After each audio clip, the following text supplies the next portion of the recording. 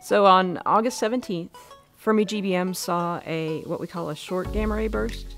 By itself, it wasn't anything impressive. It's like lots of events we've seen before.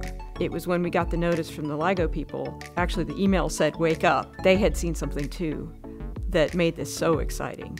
There was a very clear gravitational wave signal in our data. And not just any old gravitational wave, but that of a binary neutron star, which we had never seen before. And neutron stars are made of the densest matter you can have in the universe before you get to a black hole. So these are very exciting objects, and these are the objects that were predicted to produce the short gamma ray burst that we see with GBM. This new way of learning about the universe is kind of like gaining a new sense. So it's as if we've been watching the news for all of human history, but the TV has been on mute. And now with gravitational wave detectors, we're able to turn on the sound. I think what excites me the most about this discovery is that we're putting together traditional astronomy and the brand new field of gravitational wave astronomy to learn brand new physics that we couldn't do in any other way. We do consider ourselves explorers. This is the very frontier of human knowledge. We're learning about fundamental forces in nature like gravity.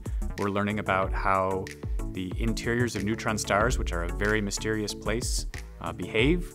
We're learning about brand new astronomical phenomena in other galaxies. So we're right there at the edge, and because of this event, we've managed to make a significant step forward.